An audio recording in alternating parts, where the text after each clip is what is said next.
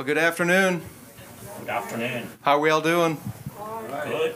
All right, it's good to see all of you. I'm Richard Nelson, the founder and executive director of the Commonwealth Policy Center, and my staff tells me I'm also an author. So thank you for joining us. I want to thank the Southern Seminary for having me, and the Bookstore for hosting this as well.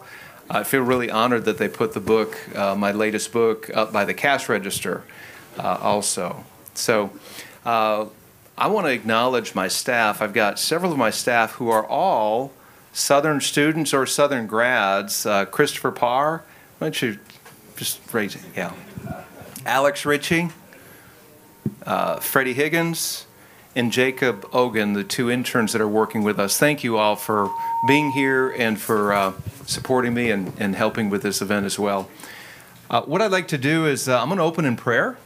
And then Colin Smothers is going to pitch some questions to Dr. York and myself.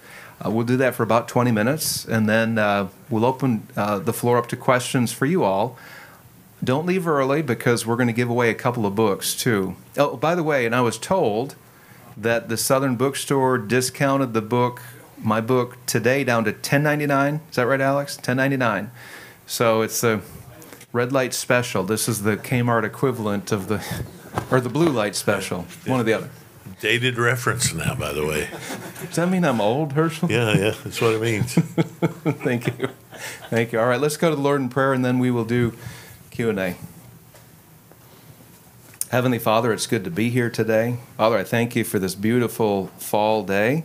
Father, I thank you for this institution, Father, where your word goes forth and where pastors are trained and taught according to your word. I pray that you'd bless those professors here, bless the students here.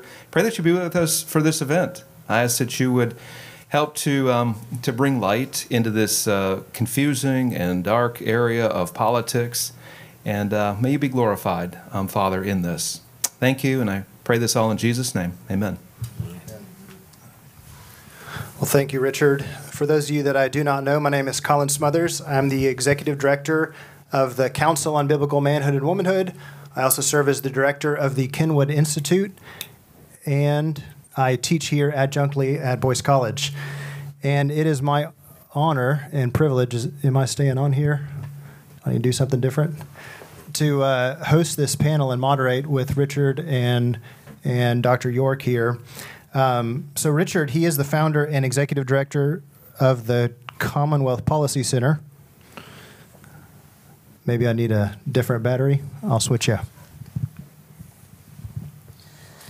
And for those of you that, maybe it's just me. You're just bad luck. You're bad luck. Okay, I'm getting the green light. For those of you that don't know about the Commonwealth Policy Center, Richard does work there dedicated to preserving the bedrock values of life, religious liberty, and marriage, and fiscal responsibility, all conservative values there at the CPC. And he's the new author, thank you, of this book. Maybe somebody else needs to moderate. Christianity and Politics. So congratulations, Richard. You're also the member of Buck Run Baptist Church, where Dr. York, Pastor York, just retired or moved into... I don't use that word. Okay. Transitioned? Yeah, that's the word we use. Yeah. It's a dangerous word in some circles, but to the role of Pastor Emeritus, also served as senior pastor there for over 20 years. Right. And he is Dean of Theology here at Southern Seminary and serves as a preaching professor. Well, Richard, I want to begin where you begin in the introduction of your book here. You quote from one of my favorite authors, C.S. Lewis. And I think it's a beautiful quote, and I want to just read it here. He says, "Christianity, if false, is of no importance, and if true, of infinite importance. The only thing it cannot be is moderately important." And I think that highlights actually two dangers here before us when we're talking about Christianity and politics. One of the dangers would be to say that Christianity has nothing to do or nothing to say to our politics, right? So it's only moderately important or maybe not important at all in this realm. And the other danger would be to say that politics trumps Christianity or somehow is more important than Christianity. So let's just start there. What is a good Christian approach to the topic of politics? As someone who's a professing Christian, who's been in the public square, the public sphere here in so many years in this role, how does your Christianity inform your approach to politics? Yeah. Just to follow up, I'm not on. There we are. I'll begin to answer that with what C.S. Lewis was saying, and that is that if Christianity is true, it is of ultimate importance. And I believe that the Bible speaks to all of life, and this includes politics and government and a Christian's relationship to government as well. And I'll take a step back. I grew up in the church. It was a charismatic church, dynamic worship, lively preaching, but I was not taught a biblical worldview. And I walked away from my faith in my later high school and college years, and it wasn't until I went to graduate school that I developed a biblical worldview where Christianity was taught as being relevant to all parts of life and related to politics and government. If it is true and if it relates to all of life, the challenge for us as Christians is to seek and to discern and to ask God to help us to move into that realm or that role of government or of citizenship, if you will, as good Christian citizens. If we're called to run for office, Lord, what does this look like if I'm going to be a candidate? What does it look like if I'm going to help on a campaign? And that's part of the story in my book. But we begin with the Bible. What does the Bible say? By the way, God ordains government. Romans 13 makes that clear. We're told to pray for kings and all those in authority over us. God's concerned about government. Dr. York, when we think about Christian engagement into politics, what should some priorities be that we should think through? What are some commitments that we're not going to compromise on and things that we should absolutely try to bring to the table when we're engaging politically? Our first commitment is to truth. And we have to we're people of truth. We preach a word that is true. Jesus is the truth. So Christians have to be committed to truth, that we are going to believe in policies that are based on the truth revealed in Scripture. We believe there's natural revelation. It certainly has its place. But we have a special revelation, and we can never act in any way that's inconsistent with that truth. And secondly, we believe in doing what is best for our neighbors. We really believe in human flourishing, that our policies should be oriented toward what is the very best thing for our culture, for our society, for my neighbors. And so with these, I think these two concerns. One is that everything we do is based on truth. Two, that we want to maximize human flourishing. I think that those two things are really what compel our involvement in the political realm. So I could summarize truth and maybe love, speaking the truth in love, right. Applying the truth in love, and in various ways we're engaging. We have those two core commitments because God is truth and He is love as well. Right, that's right. Richard, how long have you been involved in politics, if you were to put a number on that? Boy, it's 28, 29 years now. I've been involved with a number of Christian public policy organizations and have worked in a couple of states. I've actually run for office myself as well, so have some experience in that. A story that you detail in the book, I think really helpfully, lessons you've learned, things that you've maybe would have done differently, things that were successful in your political career. So over 3 decades, how have you seen politics change over the years that you've been involved? Yeah. Politics is more tribal today. There's less willingness to be able to, from both sides of the aisle, to meet in the middle and to talk about issues.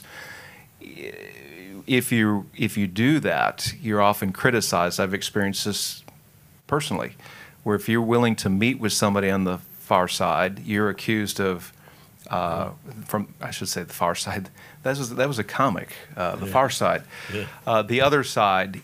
I've been accused of giving up ground, or I don't know, a number of different accusations. And that's a shame. As Christians, we should be willing to engage with all people, Right. to be people of truth and people of light, and to not be afraid to talk to those on their side. But the anger and the bitterness, that's is as much as I've ever seen it, and that's a shame. Yeah, it does seem like as politics becomes more totalizing, affecting all areas of life, maybe the stakes have maybe been raised. So with that, the political engagement becomes a little bit more fraught. But also, it does seem like there is some kind of animating spirit that is angry and divisive and not helpful between even the political parties and political options out there today. Cullen, if I could add to that, it's disheartening. I expect that in the world, regardless of what side of the political aisle you're on. But when I see it in the church, that's where it's especially troubling. And my experience as I travel the state and speak with different groups, I see a lot of that anger and bitterness in the church. So. Dr. York, you've, as we mentioned before, pastored Buck Run for 20 years in that role.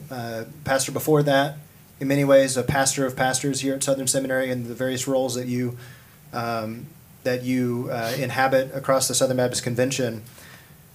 How has the church, if at all, changed as it relates to being involved in politics over your ministry? Yeah, frankly, it's really been remarkable. When I first started out, there was a deep sentiment that the church should not be involved in politics at all.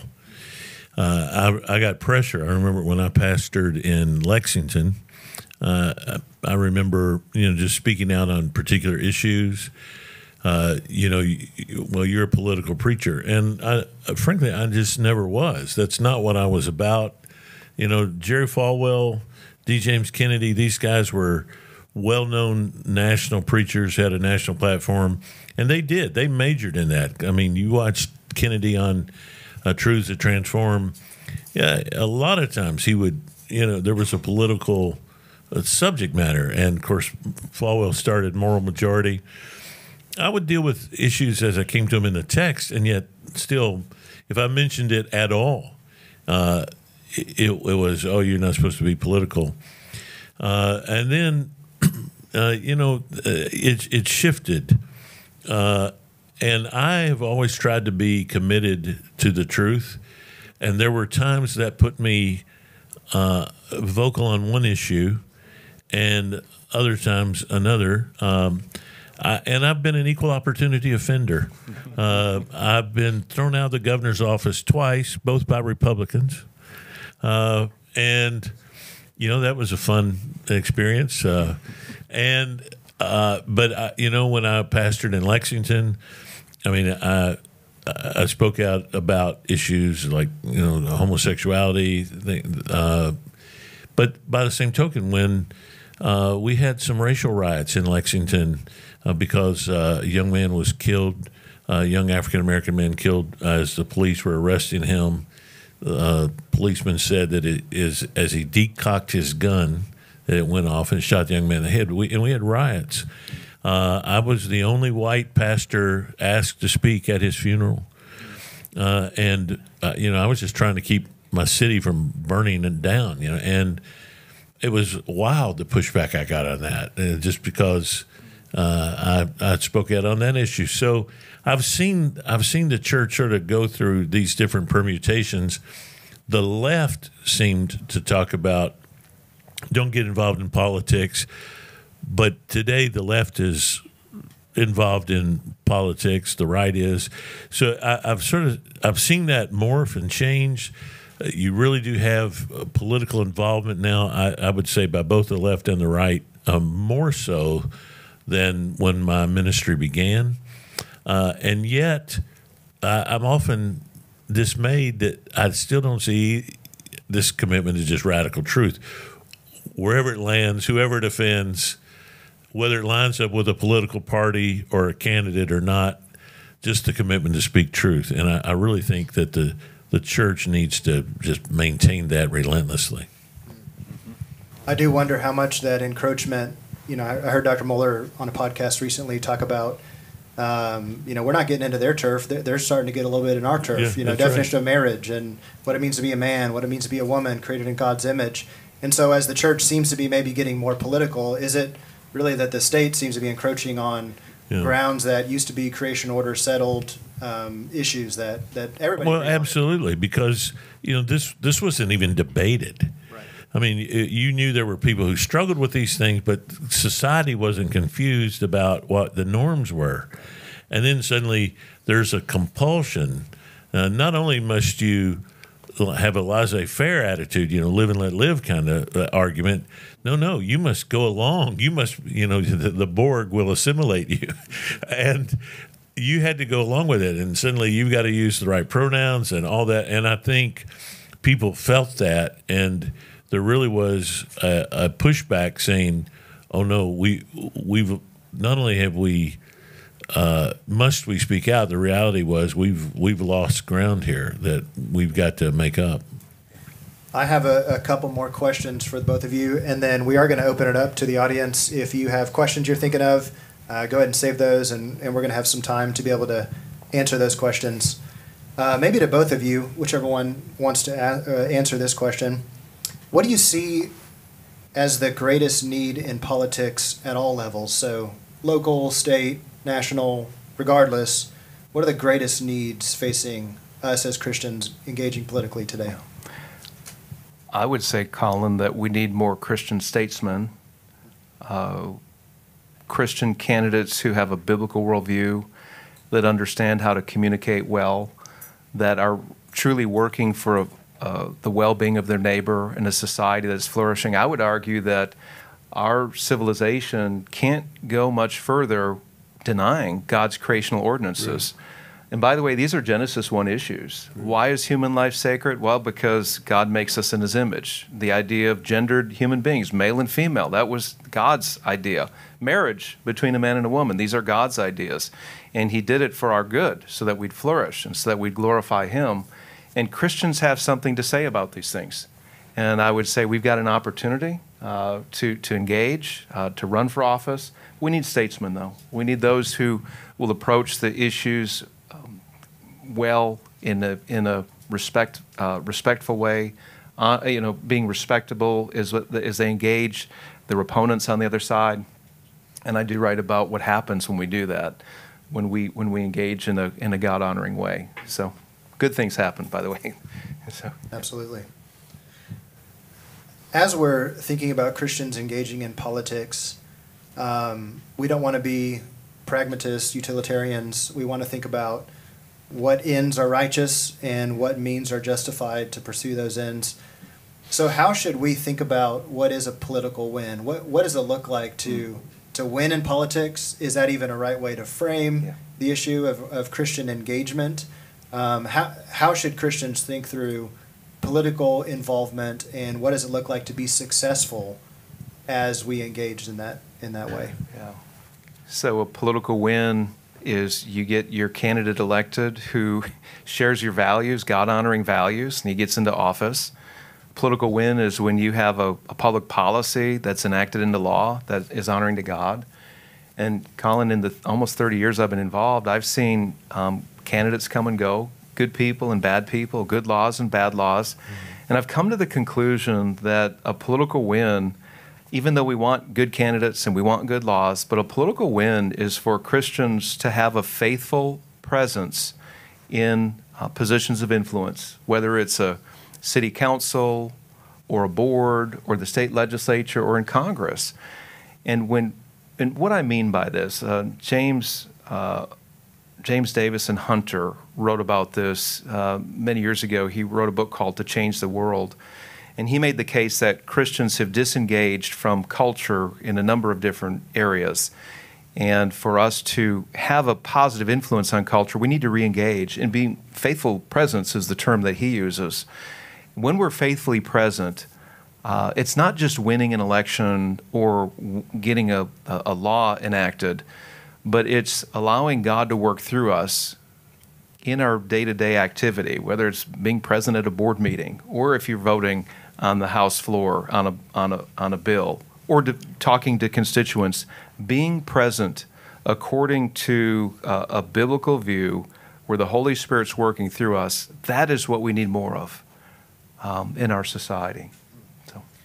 And maybe the pursuit of human flourishing in that we want a society that's rightly ordered and rightly chastened by the justice that God determines, because this is the world that He made. And so that's not interjecting our faith or something into the political sphere, but it's actually just acknowledging reality. You know, Christians in a lot of ways are the ones who can truly bring reality to bear in the lives of our neighbors, in our political life together, in the city, in the state, and the national stage. Dr. York, do you have anything to add to that?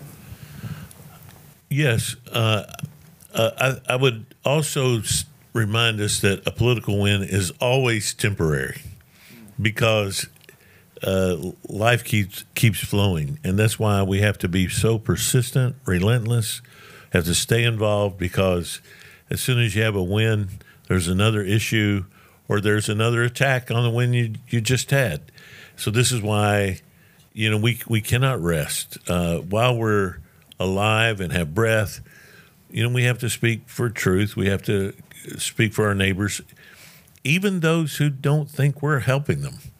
You know, and that's often the difficulty. You know, there are people who reject our help and reject our truth, but we still have to be persistent and relentless. So I think everything Richard said is absolutely true. On the other side, a win is just being faithful. If we can just stay faithful, whether we're in the majority or the minority. You know, I pastored in Frankfurt for 20 years. I've pastored cabinet members and legislators, and most of Buck Run work for the state one way or another. And so I have felt the floodwaters rise and fall. Sometimes we're in, sometimes we're out. And I've just learned you can't let that define your engagement or your commitment. You just have to be faithful, whether you're in or out. And I think the Lord honors that in the long run. It's such a helpful word, and maybe one that we'll end on for my time of questioning. We're going to open it up to questions from the audience, but we don't want to be those that are tossed to and fro. We want to be those that have our hope and our genuine confidence that the Lord Christ is reigning right now. That's right. On His throne, that we do win in the end because God wins in the end. That's and right. We are His. And so, yes, we're going to win some. Yes, we're going to lose some down here in the temporary state. But our hope and our future is secure in Christ. And what better way to face even next month's elections and next year's wins and losses? So I think that's a good word.